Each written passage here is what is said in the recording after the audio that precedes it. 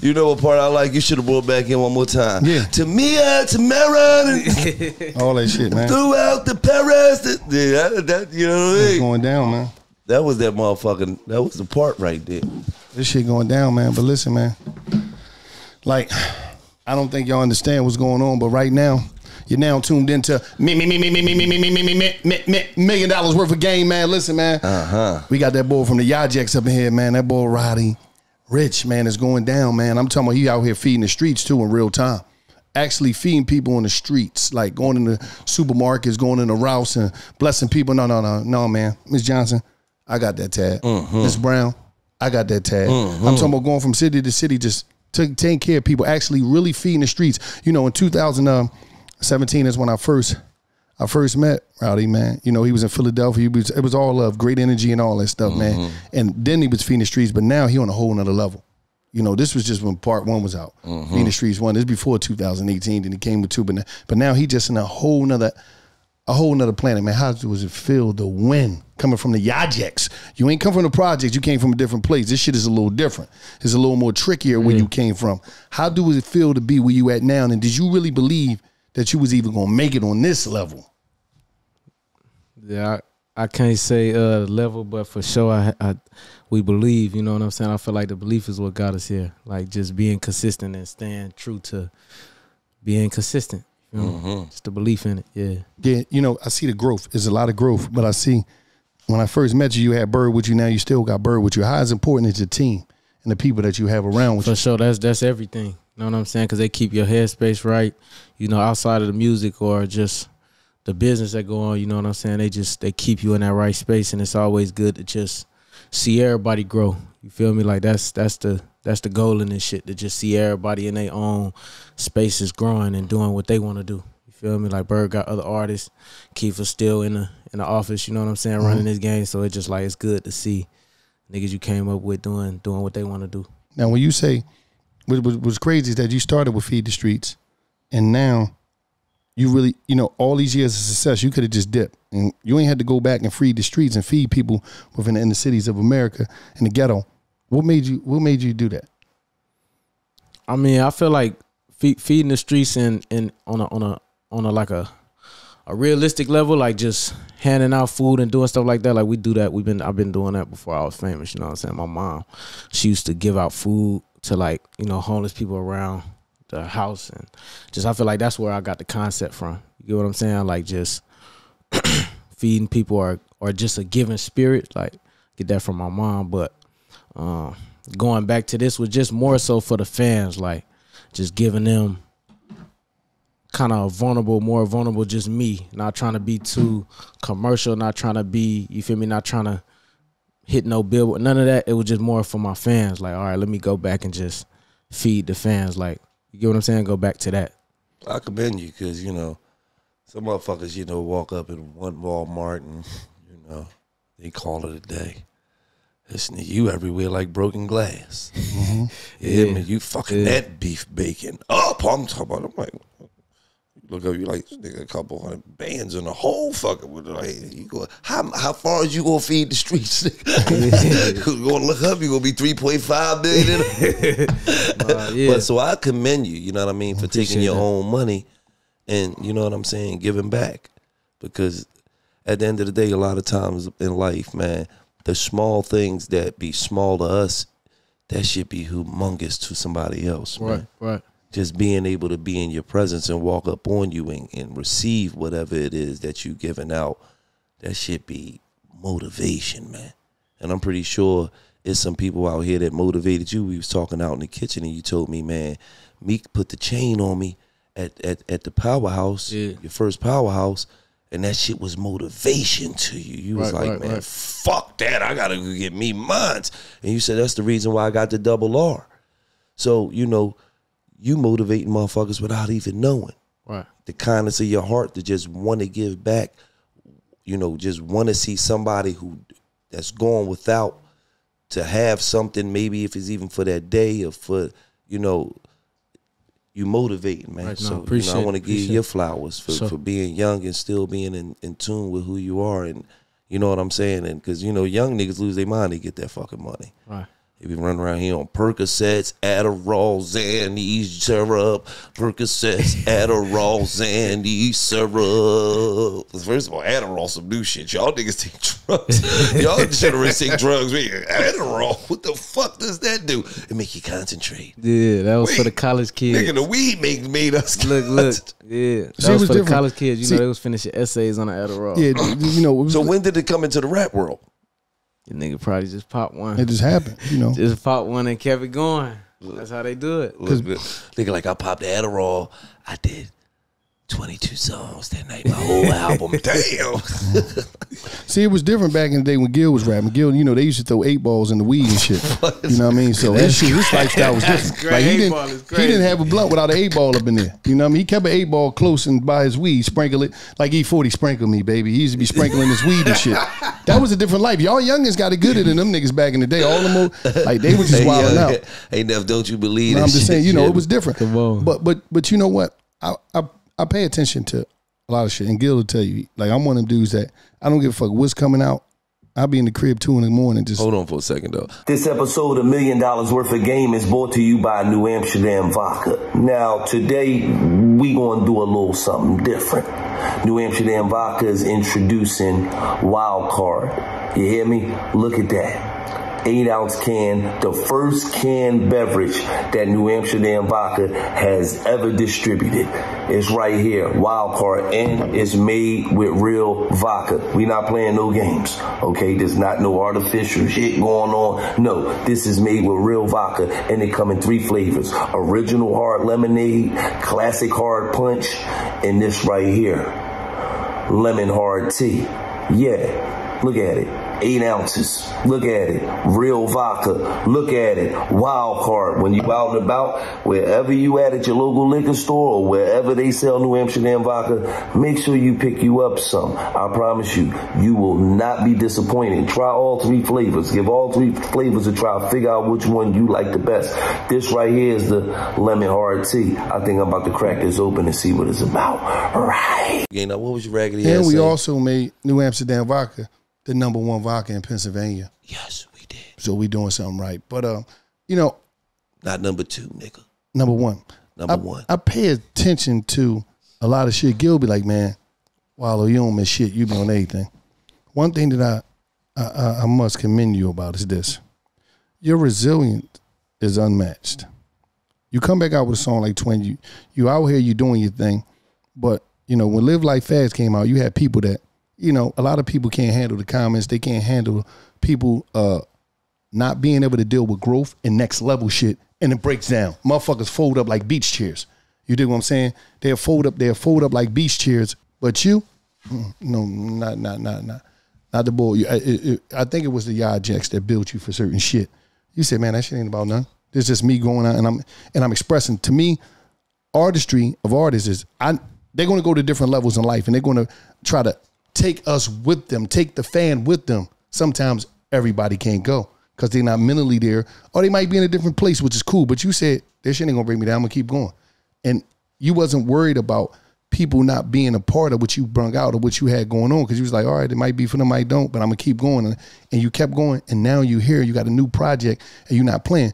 Where did that resilience come from you? That just keep going, where did that come from?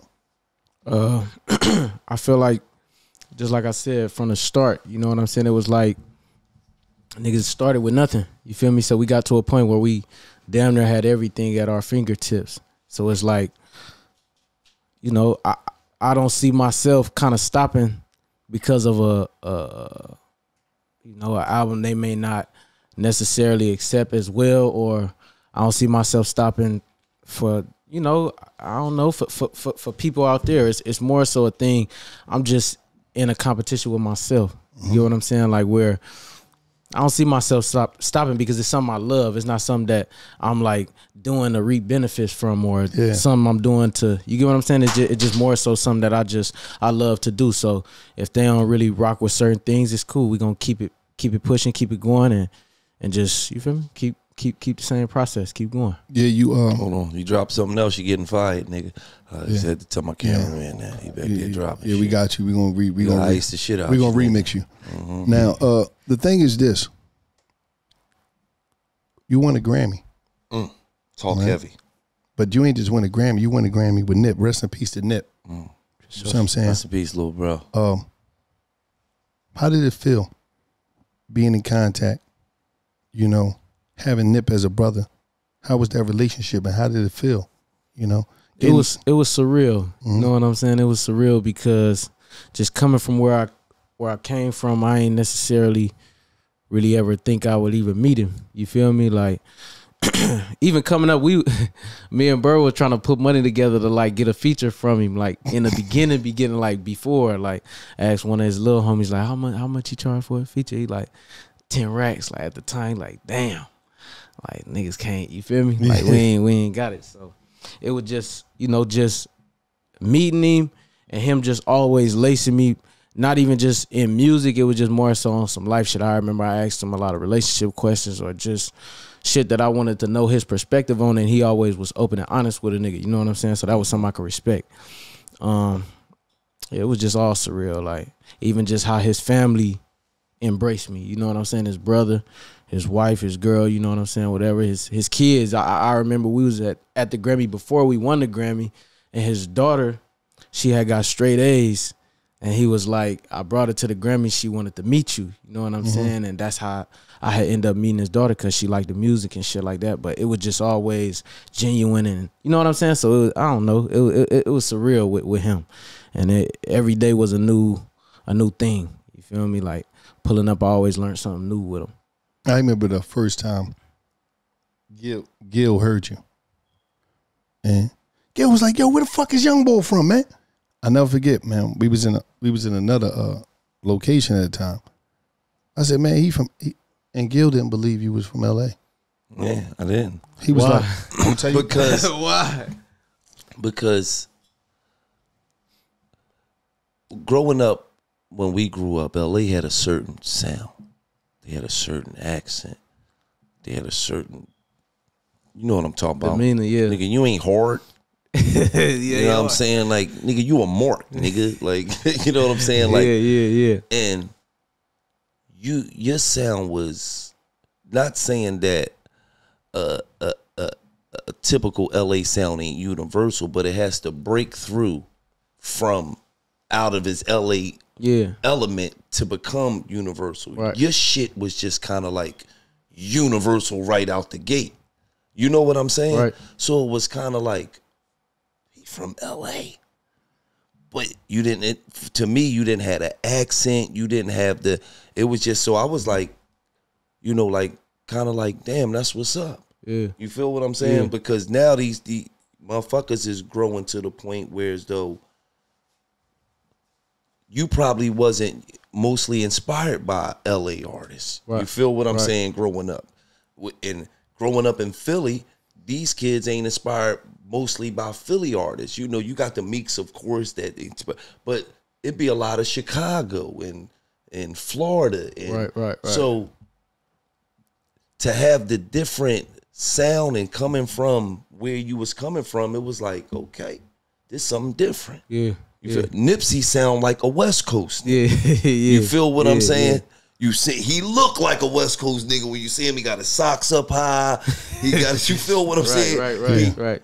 And you just had a whole different element to you, and it was like, damn, that's what's up. You know what I mean? The game is really growing now to where as though, you know, these kids is able to do whatever they want and you know, put whatever sound they want out there. Appreciate that. You know what I'm saying? Yeah. So it was a big time for you. Yeah, I feel like just coming from there and being around everybody, like seeing how everybody was and what they was rapping about and how they was, I just kind of just wanted to stick out.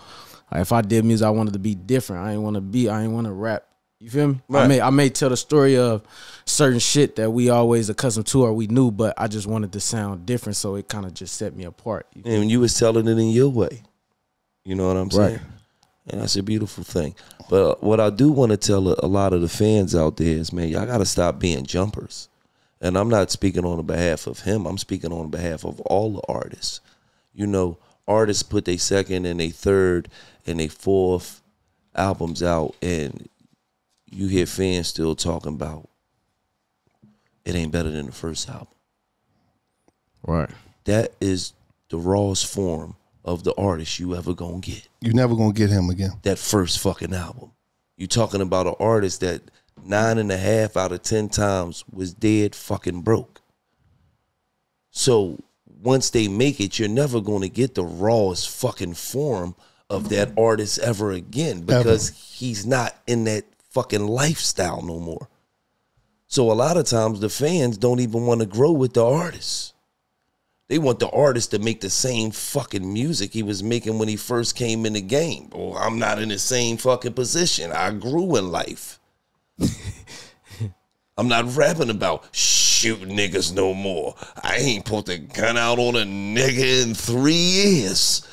I like pulling this black card out at fucking Ocean Prime. What the fuck are you talking about? Yeah. So sometimes the fucking fans, you gotta, because it's like a lot of fans be stuck in a time like 5 years ago. It's like, nigga, you didn't grow the fuck up.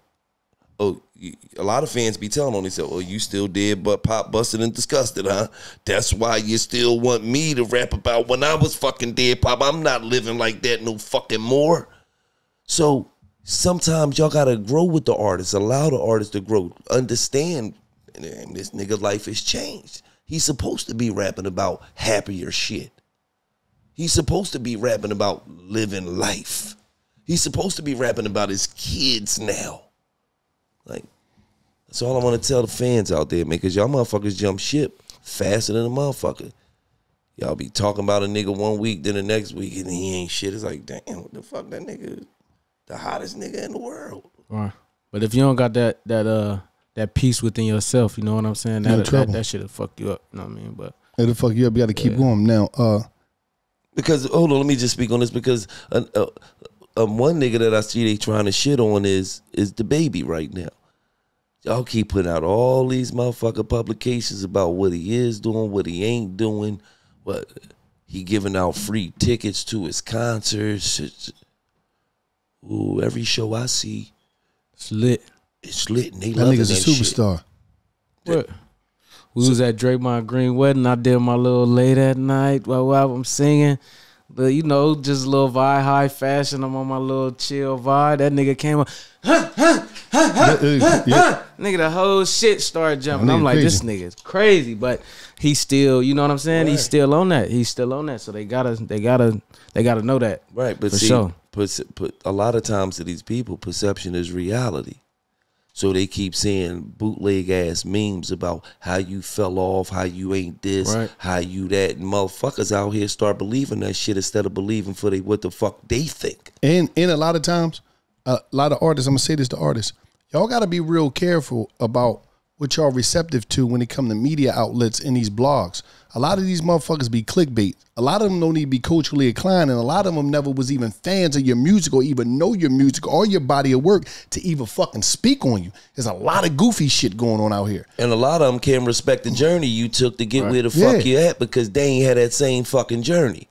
They ain't never win. You a motherfucker that's sitting in a motherfucking office writing this negative shit about you, or sitting on these blogs writing this negative shit about you, 9 times out of 10, they didn't take the same journeys you had to take through life to get where you going. That's why they don't respect that shit. A lot of times life was a smooth motherfucking roller coaster for them. You feel what I'm saying? They never had to worry about what the fuck they was going to eat at night. They never had to worry about if their bills was getting paid, if their lights was on, if they had cable TV or not. They had all the fucking amenities. That's why they feel comfortable sitting there talking about street niggas who was like 0.1% fucking chance that you gonna make it, but now you super rich. And a nigga who did 11 years in college, mad as who shit got at you, 1 fucking 90th what the fuck I got, sitting around talking about how I'm a loser. How I'm doing bad. They love that dumb shit. Man, you niggas got life fucked up, man. I got 7 motherfucking cars, nigga, and you got 1, nigga. The fuck are you talking about? Yeah. Like, nigga, my motherfucking neck heavier than a motherfucking nigga. Bank account stupid. And yours ain't, nigga. My fucking bank account go hariga digga ding ding ding, nigga, and yours fucking don't, nigga. So it'll be a lot of dumb shit. So it'll be a lot of dumb shit. And see, that's why the young niggas fuck with us and they don't fuck with a lot of you niggas, because y'all be out here putting smut on niggas' names. Yeah, on some goofy shit. Yeah. And you know what's crazy? This motherfucker could have been in the YA. He could have been in San Quentin. He didn't do none of that. He stayed 10 toes down on what he believed in. A lot of his counterparts and motherfuckers from his neighborhood, them niggas is dead. For real. Them niggas on T-shirts and on walls and motherfucking L.A. They on T-shirts and walls and walking in motherfucking prison hallways. Bunch of his homies. Bunch of niggas from his neighborhood. Bunch of niggas from the Yajeks. They don't think about this nigga was ever to navigate through all that shit and make it to the top of the world. You know how hard that shit is? Do you know how hard it is to be able to come up in a neighborhood, have to duck niggas that's trying to kill you because you from a certain neighborhood? Not that you even with what's going on. Oh, that nigga from over that side? Oh, let's shoot that nigga. Do you know how hard it is to duck that shit? To make it to the studio? To make it to even go outside of the ghetto? Rather you from LA, rather you from Oakland, rather you from Harlem, rather you from Baton Rouge, rather you from LA. That shit is hard. So artists got to be real mindful when these fucking goofy motherfucking journalists are these. And you know what y'all got to be mindful too? The journalists sometimes who writing it. Because sometimes these niggas be geographical. You see what I'm saying? Right. I remember one time I had to, you know, on a Clubhouse, I had to say something to a couple quote unquote hip hop journalists that wasn't giving niggas in Atlanta they props. And I'm like, hold up. Ain't these the niggas selling all the records, keeping the culture alive? And y'all don't mention them on lists? What type of weird shit is going on? Because sometimes it be people that's disconnect from the culture that's still holding on to a time that don't fucking exist no more. Right. So a lot of times y'all got to be mindful who writing this dumb shit. These motherfuckers still on back in the daytime. Back in the day is the fuck over.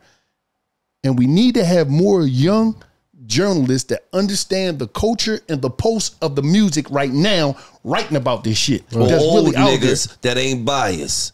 Old niggas who ain't running around here mad at these niggas because they don't rap like Jay-Z, Nas, Fabulous, Jadakiss, Eric B. and Rakim, motherfucking, and the rest of the older niggas. Salute to all the legends, but it ain't that era no more. And a lot of you niggas' lives be Throwback Thursdays, nigga. You niggas need to snap out of that shit. Yeah. Because one thing Wallow would tell you, you get in any one of my motherfucking cars and you put an old nigga on, we gonna be fighting, nigga. I don't want to hear that shit. I listen to today, nigga, not yesterday. I listen to them niggas yesterday. I know all the lyrics to them nigga songs. Why the fuck would I keep throwing them on? I need to learn what's going on now. For sure. And some new fucking lyrics to these new nigga songs. So guess what? Tamara, go out to Paris. Yeah, that's gonna be next, nigga. Yeah.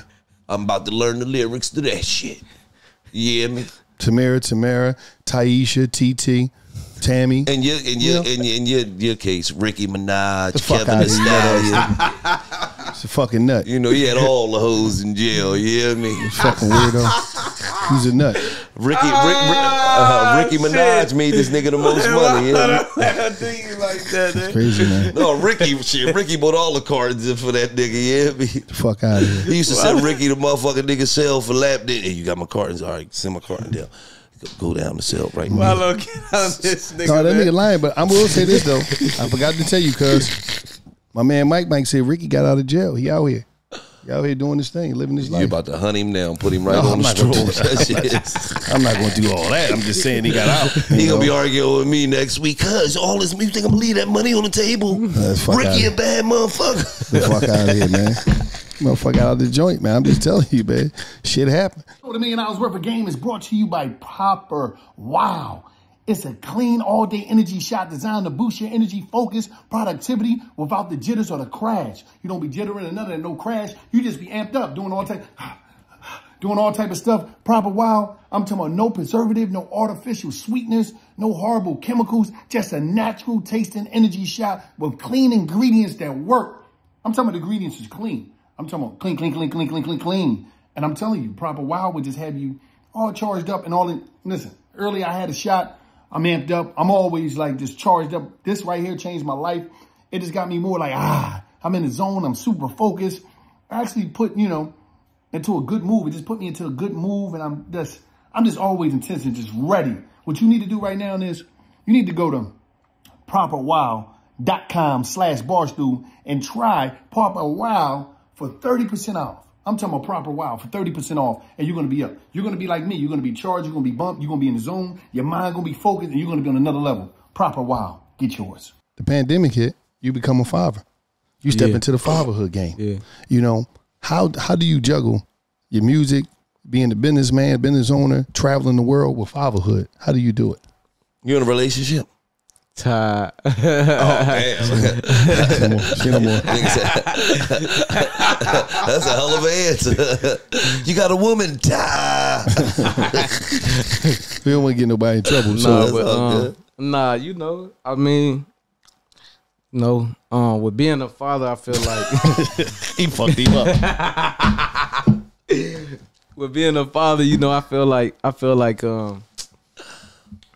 you know, it's always a learning experience. You know what I'm saying? I learned from him. A lot of the things that he's growing up into, I'm learning. You know, we didn't grow up with iPads. We did like later on, you feel me? But he's growing up with an iPad with him, like just different shit that's different. You know, a lot of parents will look down on or don't want their kids to be dealing with. So with my son, I just kind of just learned from him. I feel like if I learn from him, I could be a better father, because you can't, I just used the analogy, like you can't use a Six Flags map at Disneyland. You get what I'm saying? If he on this type of time, then you can't use this set of parenting for a kid that just be on this type of time. So I just be learning from him, and I try to spend as much time as I can with him. I was on tour for a long time, so when I was coming back home, I came back home for Halloween. You know, I come back home. Whenever I got an off day and I ain't in the studio, I try to come back home and just spend that time with him, because every time I come back, he be bigger. So how old is he? He about to be 3 in April. You probably his hero. Yeah, man. He be watching everything. He be watching all the videos. You feel me? That's you know. I mean, some of the greatest joy in life is when you have sons who really don't have to go outside their household to find a role model. Mm-hmm. Right. You know what I'm saying? Right. Like, you already your son role model at 3 years old. You know what I'm saying? Yeah. Pretty sure you performing at awards. He's sitting there on the couch. Yeah. You know what I'm saying? Now it's getting to the point where he's going to be asking real questions. Daddy, show daddy. Gotta go. You're like, it's 10:30, man. Chill out, man. Daddy be back in it. You know what I'm saying? And that's just a beautiful thing, man, because a lot of kids grow up with somebody else having to be their role model outside their household. Right. Niggas never looked up to their dad, or dad wasn't even around to be looked up to. You know what I'm saying? Right. So I just want to tell you, man, keep doing a great job, man. I appreciate that. Yeah, nah. He and that was why we put him on the album. I wanted to hear my son's voice last on my album. Like, he was the last voice on the album. It was just a moment that we had to have, because I feel like up until this point, I ain't really shed no light on my son, and that's like something that was like, you know, that was a big deal for me. You know, when the box came out, my son was born. Mm-hmm. You get what I'm saying? Like, when we was doing shit, all that shit, nigga, he was born. You know what I'm saying? So that shit like changed my whole life. But a lot of people don't even take that into, you know, them is real life situations. Right. You feel me? That shit took me for a loop. But you know, that shit, yeah. And what people got to put into perspective is, like, that was your biggest record, the biggest record in the world, and your son is born. So guess who you really don't get a chance to see? Right. Your son. No, I was there though. Well, you must have had to take him on the road then. Yeah, no. I was there because it was like, it was the pandemic. Right. So right after December, it was that April. Boom. You're right. And it was like, But normally, If it's not the Yeah, it wouldn't have- pandemic, you wouldn't have been around because right. you got a show here on Wednesday, show here on Thursday, show Right. here on Friday, show here on Saturday, right. 2 shows on Sunday, Yep. and you got to get that money. Right. You feel what I'm saying? But it was the pandemic, so It was, yeah. you know, a blessing came out of that. You was able to really kick it with your son and Right. you know, get a chance to see him grow up. Yeah, that Because a lot of entertainers miss out on that. They miss out, Basketball yeah. players, Everything. football I was players, doing 111 rappers. in the Cadillac Escalade. That was the max speed I could do. I was sliding down the 405. I had to go get my son, deliver him. I remember that shit. That shit was major. crazy. That's major. Now, I noticed something. I seen you when you first was in the game, but then I seen an extreme shift on you you got real exclusive, and you got it became real professional quick. Just security wise, your exclusiveness, the lack of access of people had to you. What brought that shift? I feel like, you know, it stemmed from my personality. You know, people meet me, they kind of understand a little bit of who I am. I'm a little bit of an introvert. You know what I'm saying? I don't really like to deal with a lot of personalities too much at once. Yeah. If I got too much going on, sometimes I just shut down. After shows, I gotta sit in my tour bus for like an hour because it just be like it'd be too much. You know what I'm saying? So I feel like after just reaching a lot of success, you know, you just hear shit about the industry and all the shit. Yeah. You feel me? So I'm like, you know, I'm gonna just do my job, you know, do as much as I can, stay as close to my fans as I can, but I still got my whole son I'm dealing with right now. So that's when I started kind of scaling back and just dealing with, you know what I'm saying, real family and close friends in the industry like a Dirk or a Gunna. You know what I'm saying? Then with certain dudes I was fucking with, or a Doug, 42 Doug. Before I kind of blew up like that, he wasn't even, I don't even think he had a song. He might not even been signed to Gotti yet, but he pulled up to my birthday party on some just like random shit. This was like early on. Yeah. I always fuck with him. You feel me? Like Free just Doug. certain niggas, yeah, free him. And I be talking to him too, but it just certain niggas I always keep that close contact with, but like, you know, it just, nigga, I don't know. I don't think it was more of a professional move. I think it was just my personality kind of bled into doing business. Like I was just like, I'm gonna scale back on a lot of shit and just do what I have to do. You feel me? And then, you know, the reality of it is, you know, the more money you get, the more people start acting different. Right. It's crazy. It's like it be the total opposite. Motherfuckers say the more money you get, you start acting different, but- no, people around you start acting different. You'll have a motherfucker that asks you to borrow money that never asked you to borrow money. You have motherfuckers that's coming up with great ideas for businesses that it's like They never had a business in their life. It's like, bro, we don't have these type of conversation. We talk about the For real. You know about we this talk shit. about the Rams. Nigga, I and got a shit. family member that hit me every nigga 29th or 30th. Every 29th or 30th. Every one. Every single one. I need you. Every month. I need you, cuz. Yeah, nigga, because you know why? I'm like, it's 2 nigga. days before the first, nigga. I need you. But the reality of it is it's sad because now a motherfucker become dependent on, no, it's cool, they got me. You feel what I'm saying? It's like, It's certain people we fuck with like that, like, right. you know what I'm saying? Certain people that been down and been Right. rocking with niggas and we fuck with them like that. But if I ain't never dealt with you like that and somehow, some way you got my number and then you got comfortable enough to just ask me every 29th or 30th, nigga, you crazy. Yeah. Yeah. See, and my whole thing is, you got Block that motherfuckers. nigga. You got motherfuckers that was a part of your journey, right? Right. Nigga might have been your homie, one of your friends, you know. And then when you come up and you bless them, niggas in your family is mad. He looking out for him. I'm his motherfucking cousin. I'm his. No. He was there during the journey. Yeah. Right. He was there doing the ups, the downs, the goods, the bads, the bullshit, the great shit. You wasn't there. Nope. I'm just supposed to sock it to your pocket like a rocket, motherfucker, because you my cousin. Right. Cause See, you one came out the same set of nuts.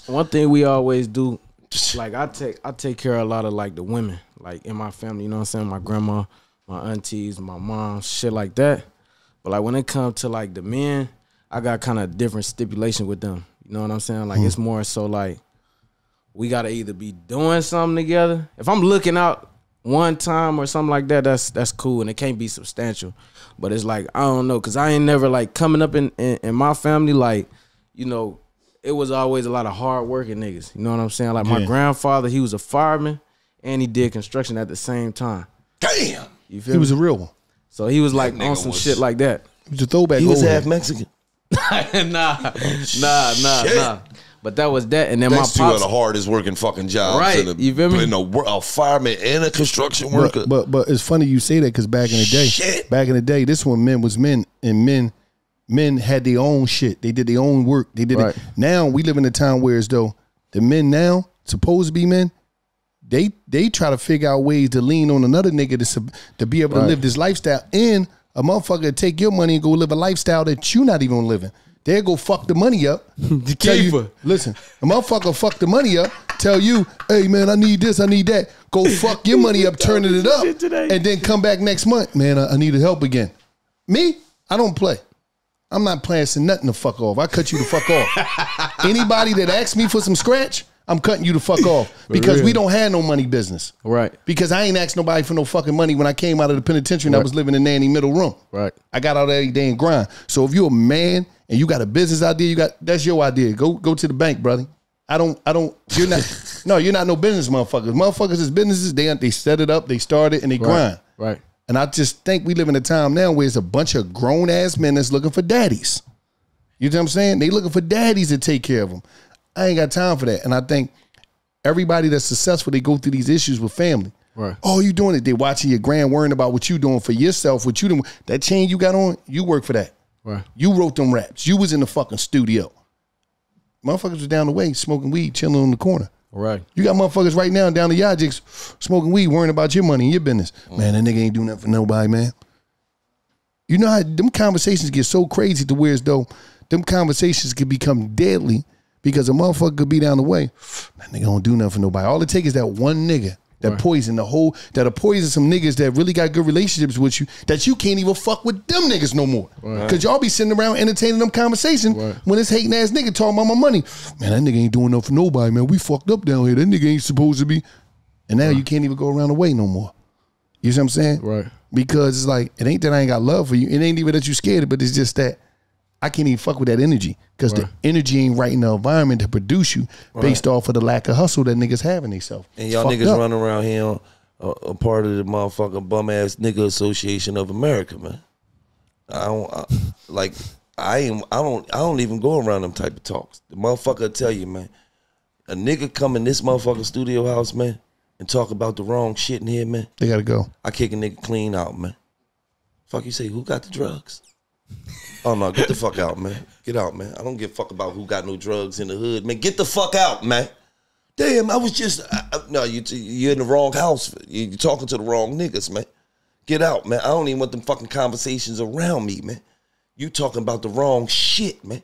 We sit around and we talk about how we trying to chase down 500 million, man. Yeah.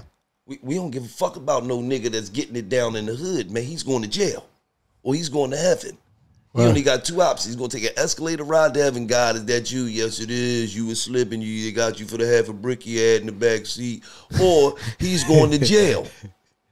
So for your nigga to come around us and talk about certain shit, that shit going to get you a quick motherfucking exit, man. And if you don't leave right, we going to roll on you. We going to beat you the fuck up. And that's why you pay you off so you don't press no charges on Wallow. Because after we beat you up, he going to be bitch cuz you ain't had to kick him in his face. Hey, all right, man, take this money, man. Don't press no charges on Wallow. No, especially if you got an 8-ball and you get real crazy and you get the 8 balls. Oh my God! But the whole twist is like this though. Like you ain't got a bunch of niggas with you. You come through your security, your assistants, your PR, your A&R.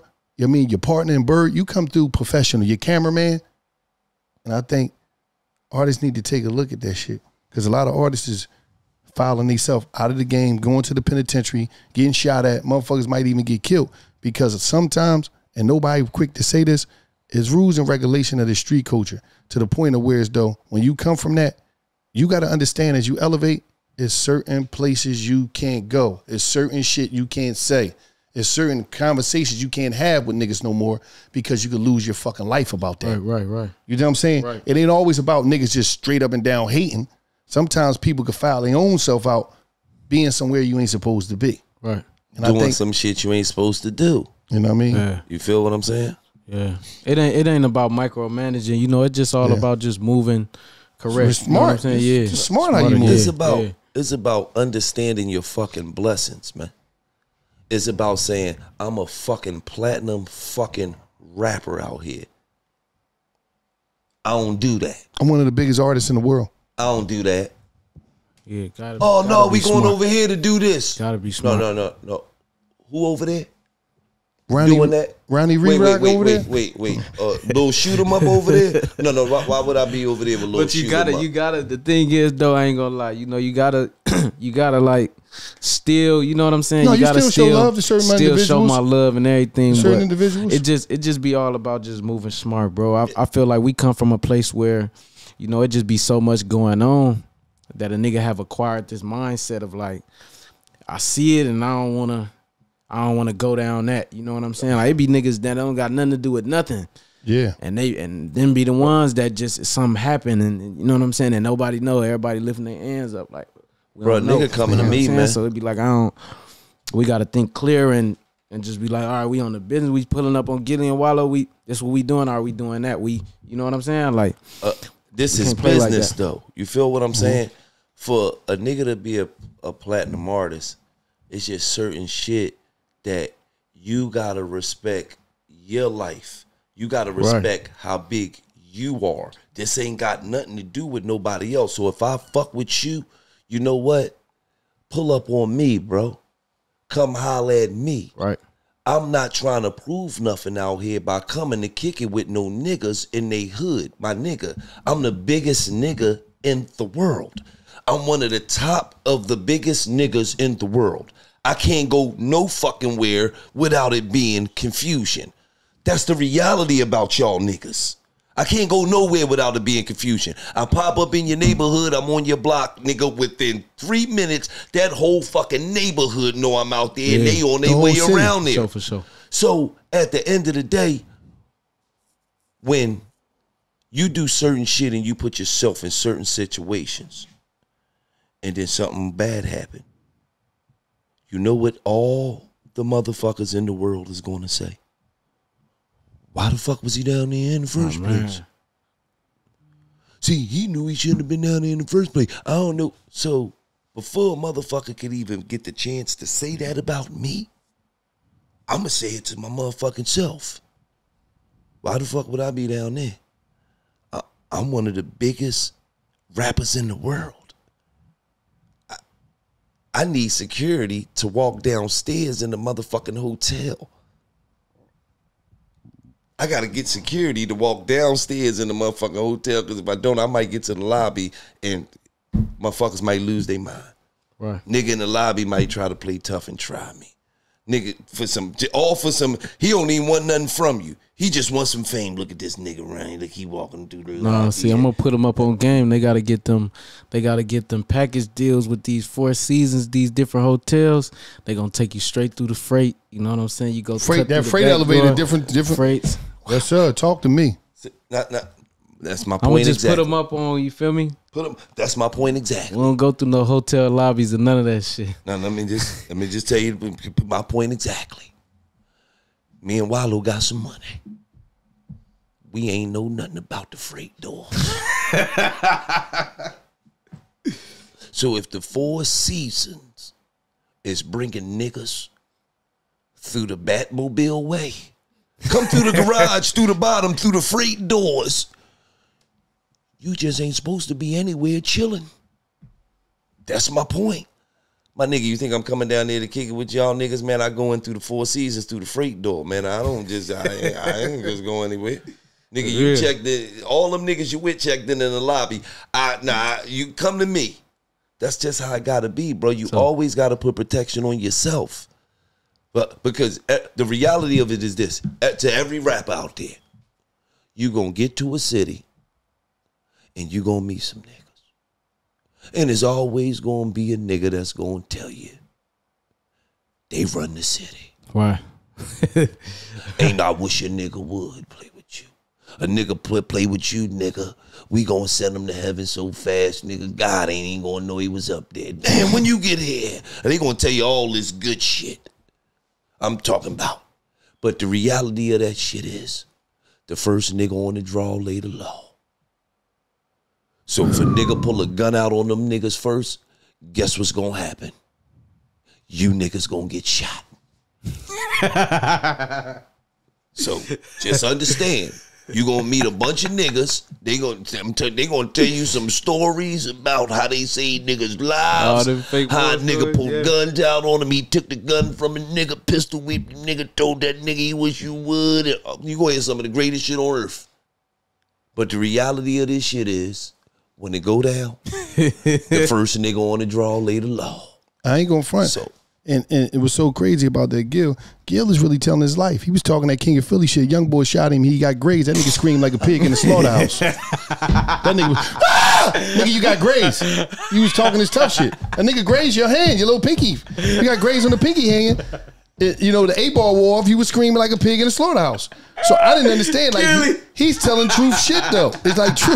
I'm the King of Philly.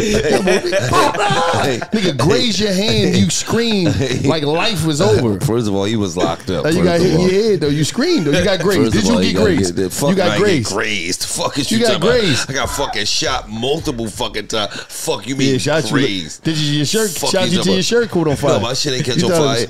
My shit actually, listen. Actually, my shit would have went off of fire because I got the fuck up out of there. The Decepticons retreat. Fuckers you talk about. I know how to exit a good, you know. You would have been dead out that motherfucker because you never got away from nothing. They wrote a book. Your they had a movie about me. Up, you hear me? They had a movie about me. The Negotiator. I'm gonna get out.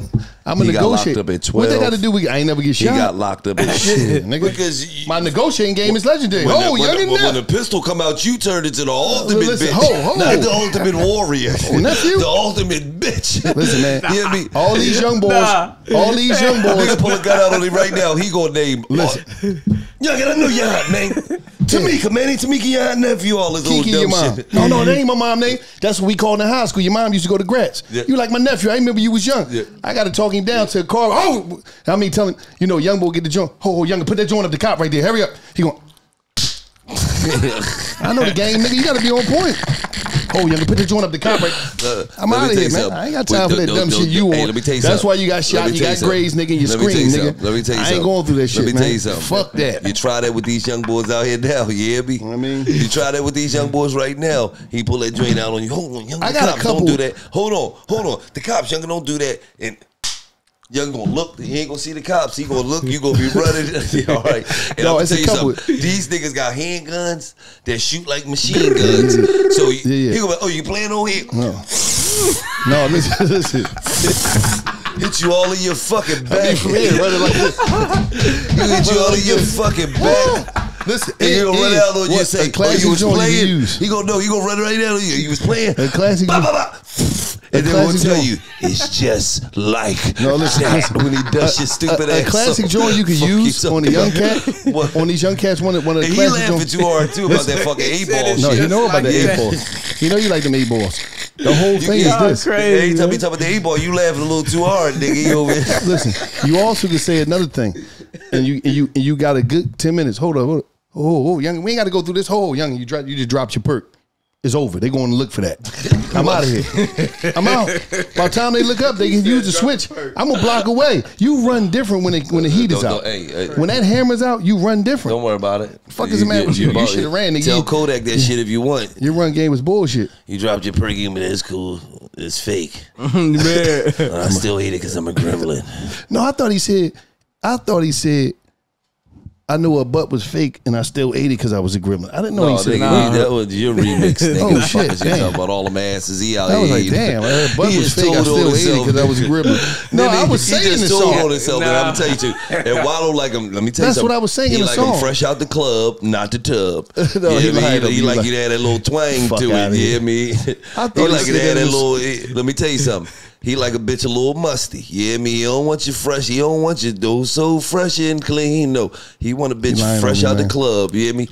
Been popping up pussy all night, drinking motherfucking Casamigos. I got a question. So the $1 million worth of game is brought to you by HelloFresh. The holidays are just around the corner, and HelloFresh make this busy time of the year easier than ever with chef-craft recipes and pre-portioned ingredients delivered right to your doors. So you can spend less time meal planning and prepping. You ain't got to worry about all this time on prepping and planning. Save money on dining with HelloFresh and put it towards holiday shopping. HelloFresh is cheaper than grocery shopping and 25% less than takeout. Like 25% less with over 35, I'm talking about 35 weekly recipes. There's something to please everyone. You can also easily customize your recipes by swapping proteins or sides, upgrading to choose protein, or even adding proteins into a veggie meal. I'm talking about HelloFresh. They're not playing. Quality is HelloFresh priority. Ingredients travel from the farm to your home in less than 7 days, so you know, without a doubt, they're fresh, without a doubt. Busy days and late night calls for more flexibility. That's why HelloFresh has plans that work with your schedule. You can change your preferences. It don't matter, whatever. You change your preferences, delivery date, and address in just a few clicks. I'm talking about a few clicks.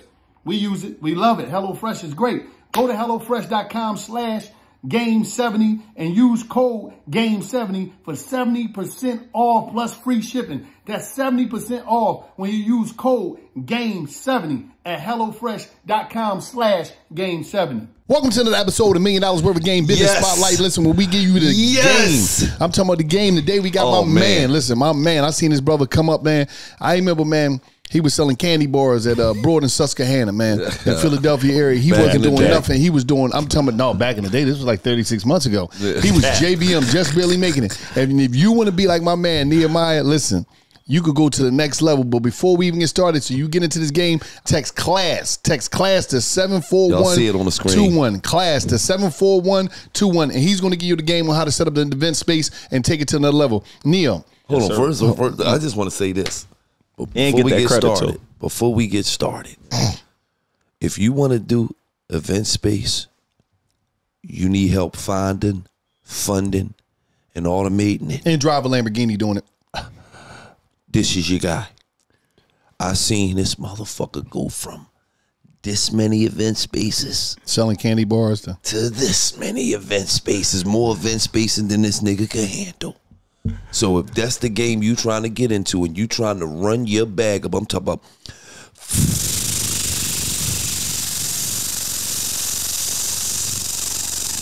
Yeah, that's how I be when I be counting my money. Y'all better get with them. And the class, hold up, let me explain something to you. This is a free class. We just giving out a free class. You're not paying for nothing. You're getting a free class. You're coming into a free class of how to go from zero selling candy bars in Philadelphia to having multiple Lamborghinis in Atlanta, multiple event space, how to get the credit funding, how to do everything to get your event spaces, how to get them automated, and how to get them just going. And what do you say? You find them? What you do? I show people three things: one, how to find it, how to fund it, and how to automate the process. And for your people today, again, text class to 74121. Not only am I going to throw y'all that class, I'm going to also throw y'all a book that also help y'all. So you getting the class and the book for the strength. I'm talking about just for the love. On the house. Yeah. Just want the love. Now, how did you get in the game? Tell them, because a lot of people don't understand how you get in this game and they just think in the event space. What do that mean? Yeah. What do I need? One of the, you've been to both of my event spaces. So one of the things, the most expensive thing about having an event is the venue. And the people who getting paid the most money is the owners of them, and they never there. Last time you been to venues and I never seen you there. Last time we was at your event space, we went. You remember we went to Nadia? We went to Nadia, the fundraiser. Yeah. We was in there shooting the basketball and all that. That was his event space. Yeah, right off Ridge Avenue. Yeah. Right there on the corner. We was in that this joint, motherfucker all the way in the ATL. He was in got Atlanta. Event spaces down here. I didn't even know that was his nowhere event around. Space. I know. Yeah. He was nowhere. I've been there for two different things. I was there for something else. He was nowhere around. Yeah. 2 different times. And then it was one out, I think out west Philly, 38th and Lancaster. I was there. I mean, another time when you wasn't there. Yeah. So it was like multiple times. Yeah. So you just making money by being at home, laying in the bed. Yeah. I've been in Atlanta for 2 years. I've been in my spaces about 5 times in the last 2 years following this method that we do. And what's the method? First of all, before you get to the method, how do they even get in the game? If you say, if I'm, Like, I ain't got nothing. How do I get into the event space? The first thing is, one of the things we do, everything's about leverage, whether you leverage in partnerships, whether you leverage in credit. So the first thing is you got to find it. You're looking for a commercial space anywhere from 1,000 to 3,000 square feet. One of the sites you could look on is Crexy.com. When they get on the class, I'm going to break down all the sites everywhere you look. Another thing you could do right now, because they don't know how to market, a lot of event spaces are closing down because of lack of marketing. Right. So we now go acquire businesses that's already ready to go, and you need nothing. You just walking in the door and you're able to turn that thing on. So one, you're able to find these from people already shutting down. You're also able to find these. They're not necessarily event spaces, but they might have been could have been a dance studio, could have been a daycare. We changed the use permit, and now we're able to use that and leverage it for What's event the use space. permit? So essentially, when you get spaces, you can't just go in here and just have events. You got to make sure it's zoned properly. You got to make sure it got the proper pretty much guidance. Like, hey, the city is saying this is approved to have events. This is approved to do a daycare. So we break down how you do all of that. And then let me give y'all a game. A lot of times people are like, yo, Neil, I don't even got no money to get started. I even show you a partnership project. Let me give you an example. So many churches right now are not making money. They got these huge buildings, right? And inside of these buildings, you got a basement. Banquet hall already ready to go. Yeah, banquet hall. We go approach the churches and say, yo, we going to get this thing booked, but we get 50% of the revenue.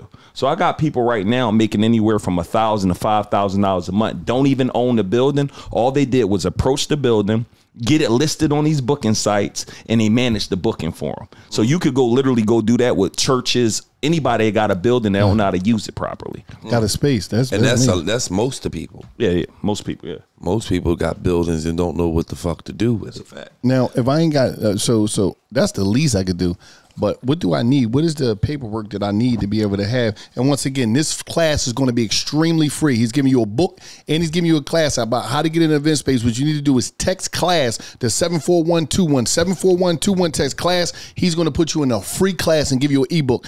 Now, what is the paperwork do I need? So me going to a church or me going to anybody that got a space, do I need some type of credentials? You just need a contract. Like when you just say you come to my spot and you like, yo, I want to run this deal, you just need a contract. You gonna give me the contract and your stuff and your information? No, meaning I'm not doing no deals with you, man. I don't mess with I'm you not like saying that. giving me a contract. I'm talking about you gonna educate me how to create a contract. Oh yeah, I'll show you. I'm gonna literally show you how to pretty much be a broker, a middleman, how to do this with all type of businesses. But ideally we start with churches because that's the easy way. And the only reason why I'm saying this is because you're gonna have somebody on here like, bro, I don't want to do it. I don't want to I don't have no money. I don't have no credit. I don't have none of this stuff. Or just get started this way till you build up a little bit of money. Then we go get you your own space. And now there's no limits on what you could do. And how do you get them their own space? So we show them how to get their own space by finding it. And then we go ahead and show them how to literally negotiate the lease. And right now in the times we're living in, you're able to negotiate. So on my Lancaster Avenue, on my Ridge Avenue spot,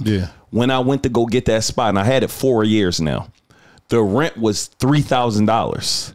I negotiated that down to $1,900. So you got to think about it. An extra stack of money. I've been there the last 4 years, 12, 24, 30, 48 grand I would have paid extra. So the first thing you approach these landlords and you literally let them know what you're looking to do and how much would the lease be. A second thing, one of the hacks that I teach people to do, you hire a realtor. You hire a commercial realtor, let them know you're looking for a space, hire two at one time, let them go out and find your space for you. The landlord pays the realtor on their if it end up getting booked. So now you got a free employee going to go look for your space. And the easiest thing you could do is just start driving around. You want to look for strip malls, you want to look for commercial corridors, and you want to look for warehouses where you easily could go in there and get it popping. Yeah, that's just strip malls be jumping too. Yeah, strip malls popping. And here's the thing: a lot of times people are like, it's saturated. If you know how to market, it don't matter. If you bring in influencers, if you running TikTok ads, if you running Instagram ads, if you bring like when you come in, hey, good, wow, can y'all do a video? Like leveraging those type of things that most people simply won't do. Now let me ask you a question, right? Now, when you have these, is it a certain area you supposed to look for to get them? Yeah. So it's outside. I know you said strip malls and all that, but is there certain areas that generate the most revenue? Yeah. So ideally, you want to get high traffic areas, but for us, honestly, it's nothing wrong with the hood. Both of mine, I tell people to find areas on the cuffs, right on the cutting line. So mine is at 38th and Lancaster. Mm-hmm. You go make a left, you go down to 40th. Yeah, you make a right, you at Drexel, literally in 2 minutes. Right. You make a left, you on 40th and Lancaster. They slinging drugs. So bottom line is, you make a right, you at Drexel University. Yeah. You make a left, you might be in heaven, nigga. Facts. And the same thing for my one in Ridge. You go left, you in North Philly. You go right, you in Manioc. So you want to find one that's on a cutting area. And the minimum, here's the event space math. The very minimum you want to rent your location for is between 500 to 1,000 and do 5 events in a weekend. So if you do one on Friday, right? You do 2 on Saturday and you do 2 on Sunday. And the number one hacking strategy that I teach, or not number one, but one of them, is you get a church to pay you on Sundays. So in my first location, I had a church for 2 years. One church gave me $1,000 and another church gave me $1,500. I made $2,500 a month. Guess what happens? When the church is renting my spot on Sunday morning, they're in there from 9 a.m. to 12. What you doing Sunday morning if you don't go to church? You at the crib, sleep. So I show you how to rent your spot during the dead hours where you weren't going to make any money anyway. Guess what? The dead hours is now covering your overhead. Now you essentially acquired this place for free. And now every other event you have after that, after like a few bookings, is all free profit. All right, now, what's the majority of the people that rent event spaces? Is it baby showers? Is it baby showers, book signings, seminars, repasses? Repasses are popping because you could partner with funeral homes and they send you a bunch of bookings. Weddings, seminars. But my favorite is our number one booked event is a baby shower because they ain't gonna stop having these babies. All right. Now 50% of our events are baby showers. I thought he was gonna say some other shit. Now, how do you funerals? Because you niggas ain't gonna never stop dying. No, that's the unfortunately, that's not gonna stop. The truth. Not have people going to die. But you know, if they were here being a book for baby showers, do you take care of the food and all that stuff? Yeah. Like, so how I run my thing, because I told you my process, how to find it, fund it, and automate it. I haven't been at my spots for 2 years. And the reason why I haven't been there for 2 years, because all I hire is an event manager and I hire a virtual assistant. They run the entire business for me. I don't get into we setting up your food for you. We not a caterer. We not an event planner. I let you hire them people and it's hands off. But someone else, you can go ahead and partner with an event planner and caterer and say, yo, you only can use my preferred caterer. You only can use my preferred event planner. And every time they get booked, I get a piece of the action. So for me, the way we run it, because we're just running it fast and I'm running it from far, is I don't get in the nitty gritty of let's provide your catering. We give you a list of people you could use, go holler at them and just run me my money for using it for the 6-hour time period. Mm-hmm. That ain't even bad. But listen, what y'all need to do for this free class, I'm talking about, he's going to be giving up a free class, and I'm ready to have him get into everything that you're going to be getting free. He's going to give you a free ebook. What you need to do is text class to 74121. Text class to 74121. That's class to 74121. He's going to give you free. What is going to be inside this class? What's going to be on there when you get them? So one of the things I'm going to do, first thing I'm going to show you how to find. I'm going to show you all the websites that you need to go to. I'm going to show you what areas you want to look for. I'm going to literally break down strategies to acquire them from people who already got them and don't know what to do with it. I'm going to show you how to partner with people who have event space, so you don't even got to put any money out of your pocket. You could just leverage your relationships and the things that I teach you. Second thing, I'm going to show you how to fund it. I'm going to show you how to set everything up before you even got a space. So once you get a space, you already getting bookings in there. In addition to that, I'm going to show you how to go get some credit. I'm going to show you how to get anywhere from $50,000 to $250,000 in credit real quick. You could go to Key Bank right now, and that's a spot that's giving out money. You could go to Truist. That's a spot that's giving out money. You could go to Floor and Decor. They're giving you 12 months to 18 months. I see Truist everywhere. Yeah. Floor and Decor giving you 12 months to 18 months, 0% interest. So now you go ahead and get the card. You don't even got to pay it back for You could, if you pay it back within 12 months, 0% interest. So you're leveraging everybody else's money. So I'm going to show you all these different ways to go get money. Then I'm going to show you how to automate it. I'm going to show you how to literally freaking hire you a virtual assistant. I'm going to show you how to hire a booking manager. And then I'm going to show you how to set it up on all the different websites so you could just get bookings and partner with all the different event planners, funeral homes, churches, so you could get that thing on and popping. So you just going to put niggas on their feet? Yeah, if they willing to work, bro. You know the grind. Like, if they ain't willing to work, this ain't gonna work. But if you willing to put some work in, I'm gonna literally show you everything step by step, how to find it, how to fund it, how to automate it. And then listen, it's free. It ain't gonna cost you nothing. Like, if you leave here, some of y'all gonna leave here and get a space in 30 days. Some gonna leave here and get it in 90 days. But it ain't gonna work unless they put that work in. And how long is the class? I'm gonna give them, cause of MWG, I'm gonna give them a good 2 hours. I'm gonna break everything down for them. Let me just say this. He said something real key to life. Nigga, it ain't gonna work if you don't work. That's a fact. I ain't shooting no. I keep it above. I like that shit. Yeah. It ain't gonna work if you don't work, nigga. Yeah. And then this is what I want to do, Wild, for your people, because you like, bro, I know you the man behind all these people making $1 million in the day and all of this stuff. Everybody who registered, bro, I'm gonna give them a bonus class to teach them the digital game as well. So they can learn how to go make ebook money. So you just giving out all this motherfucking game on $1 million worth of game like y'all this. my guys, man. On the strength. And listen, for y'all to get this number, man. For y'all to get this, I need y'all to text class to 74121 class to 74121 class to 74121. I don't care what you got going on. I don't care how much money you think. I don't care what your closet look like. I don't care what you think. Listen, you can have that. And then you could be a flip side. You ain't got to have nothing. But this class is free.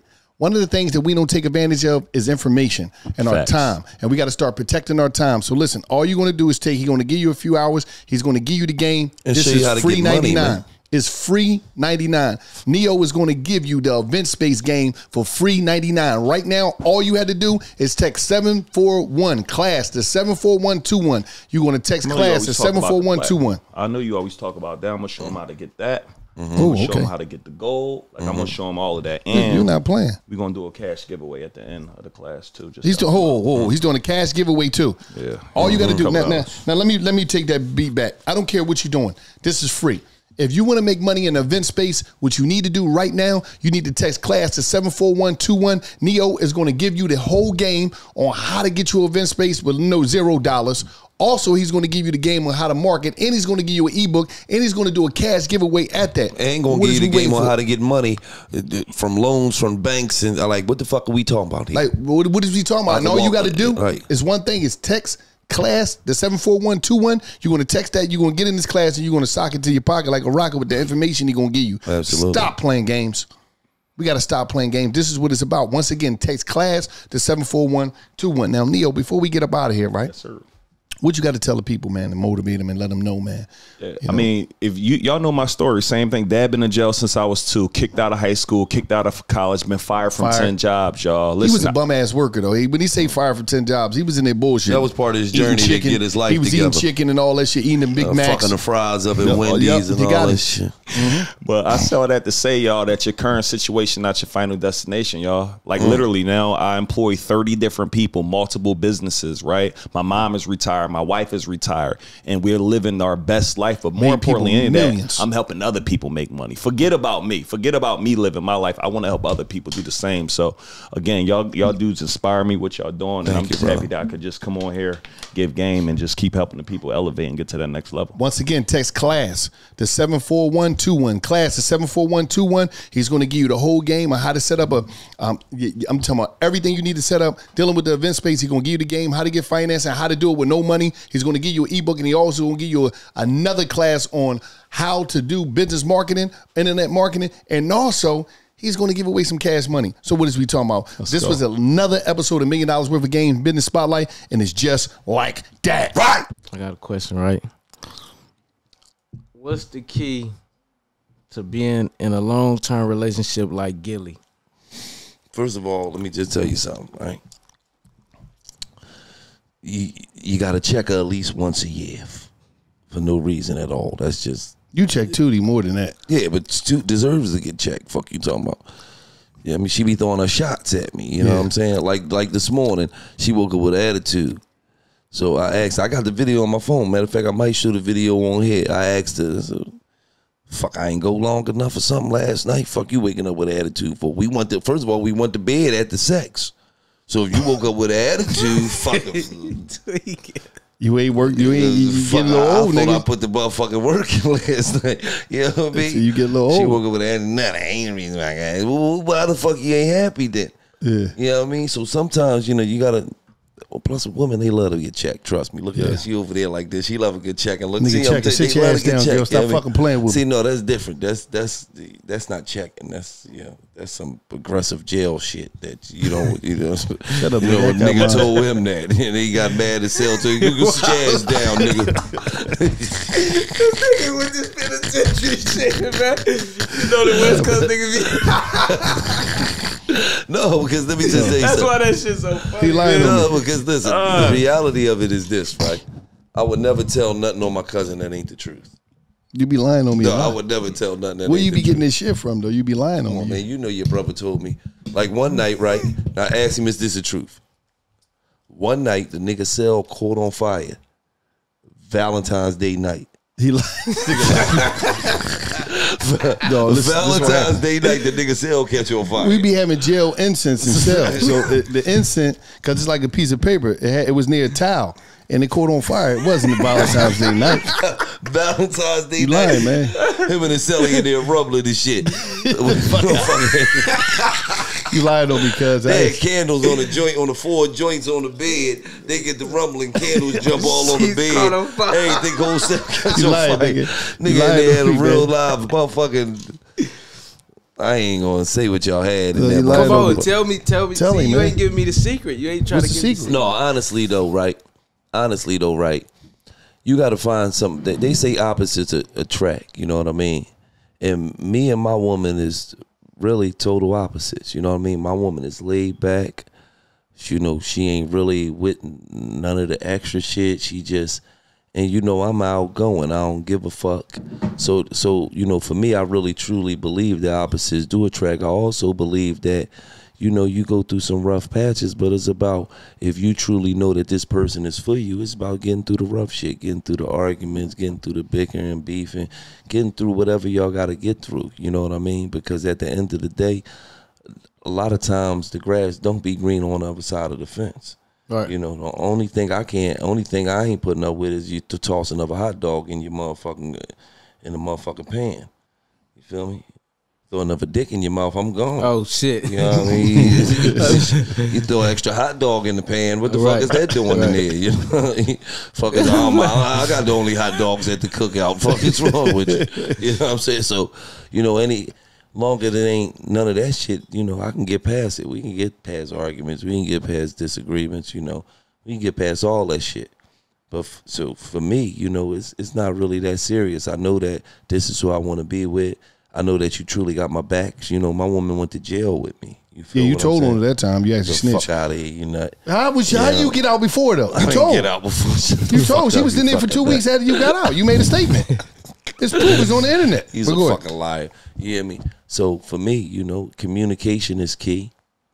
You know, and you know, really knowing who your partner is. You know, and a lot of times, you know, doing different shit, trying some shit. You know what make your partner happy. Then, you know, once a week, take her out. Make a certain day for her. Make her feel special. Oh, so you know, today, dog, what you doing, nigga? Pull up, nigga. We getting fucked up. Today my woman day, dog. I'll holler at you niggas tomorrow. Whole day dedicated to it. Whatever you want to do. Right. Feel what I'm saying? It's just the small things. You know what I mean? That, you know, even when you go through some shit, she gonna stick beside you because she know you really love her and really got her best interests at heart. You know what I'm saying? Right. That's kind of the secret. You know what I mean? But a lot of motherfuckers can't. You know, they can't never get to the secret because a lot of motherfuckers don't pick their woman based off of. You know, they pick their woman based off of a lot of other things. Right. You know, how she look, how she's presented. They ain't talking about how she is as a person. See, that's first and foremost. You know, I take a okay motherfucking 7.5 with morals before I take a motherfucking ultra whore that's a dime. Oh, you look good, but bitch, you like a motherfucking 2023 fucking Bentley with cloth seats, bitch. Your inside's fucked up. Right. You feel me? You look good on the outside, but bitch, your insides, I might fall in that pussy. And you don't want to get a semen demon. You know what I mean? You don't want to run into a woman that's a semen demon. Right. You know? Semen demon. Yeah. Like it'd be dudes inside. There'd be different semens inside of her fighting. Yeah, because she done fucked like 6 niggas raw, so she got all these semens Spirits, in her. huh? A She bunch got of all spirits. these different energies in her. You Now slide she up in there, you're done. She got Raheem, he a broke nigga. She got Jamal, he getting money. So Raheem in there, he mad at Jamal. What your rich ass doing in here? Fuck is your broke ass doing in here? Like, you know, like She got 2 niggas that's in jail. Yeah. Still spirits still stuck in her. You know what I mean? It's a lot of shit. So the pussy part of the pussy in jail. Yeah, part of the pussy institutionalized. You know, bitch got a lot of Yeah, I mean, and she got semen demons. They all in her. They fighting. They arguing. That's why her energy be bad. That's why her moods be bad. That's why one minute she cool, next minute she mad. She bitch up and down. She cause the bitch hot and cold. Ooh, bitch everywhere. The semen demons. Bitch is all over because she got all them fucking semen demons in her, man. Fucking with her, man. You get one woman, she got one semen demon in it. It's just yours. So you like, yeah, look. Also, you know, if she got some fucked up energy, you gave it to her. Damn, I gave her that fucked up energy. Shit. Knew I shouldn't ate that McDonald's and that Burger King back to back yesterday. For sure. For sure. You feel what I'm saying? Like, and then for me, you know, I like women that value their vagina. You know, you don't value your vagina. You know, if you think your vagina's a dick, you could just throw it around and you just cool. Why can't I mean, niggas do it. Why I can't do it? Oh, me, yeah, nah. That's fuck you say, bitch? Yeah, that's hot. Like, why you just can't run around and dust niggas off, bitch? Because when you dust niggas off, you're a whore. When we dust bitches off, we're a player. And more bitches want to fuck you because of it. Think about that. Yeah. No, for sure. Think about that. You get all the bitches, guess what happens? More bitches want you. They ain't like, he get all the bitches, we don't want him. Knife. Got a knife on it? Let me, yeah, nigga got a knife and a motherfucker. Look at him, in prison shit. You see, he noticed the knife. Get away, man. Whack you the fuck up. Nigga chase you around the yard. Flashbacks, look at him. Yeah, flashbacks, look at him. It's heavy though. No, you're not stabbing me back here. No, let me whack that nigga. I thought I went right into jail mode. Oh, this motherfucker heavy too. Shut up, nigga. Oh, don't do it, please. No, let me tell you something. Let me tell you something. Don't do it, please. But this really happened though. This really happened because a nigga called home from up the joint and he told me. Low was 17. He got up there. As soon as he turned 18, he got certified. He got to the jail. Old head walking his cell. He was whistling.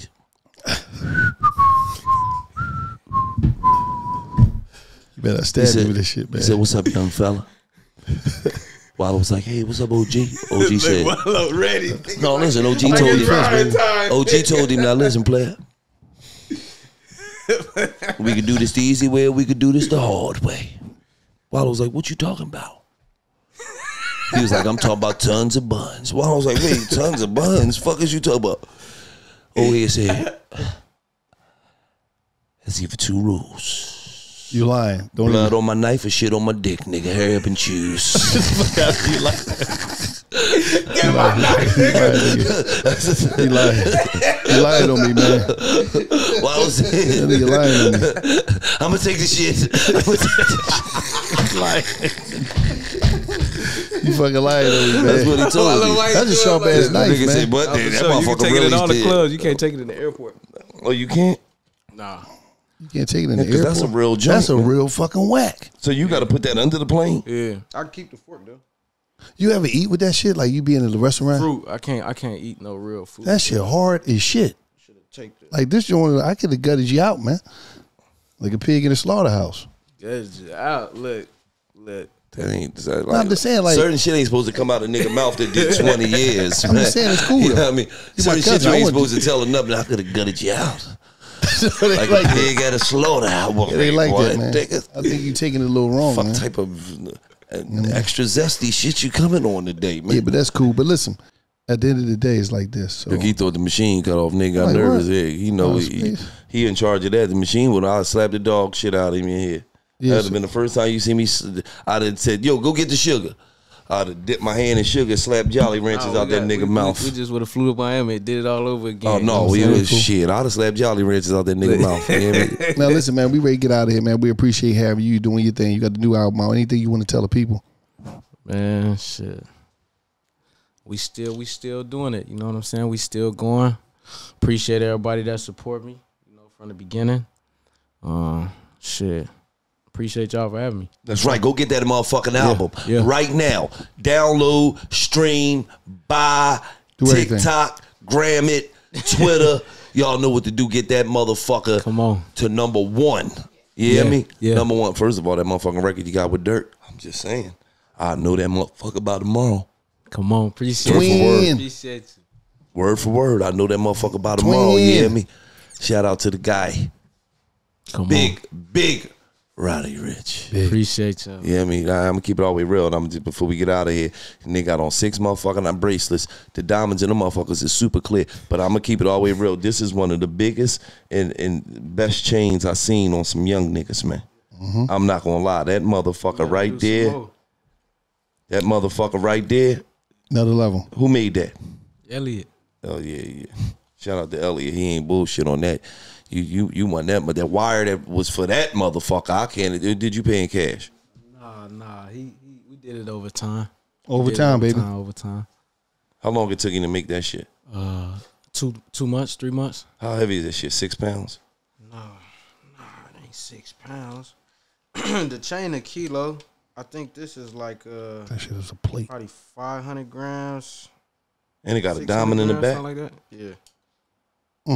That's his shit though. I was telling him don't put that shit on my shit, but he you know, made by Elliot. Yeah. Shout out to Elliot, man. And listen, go get that album.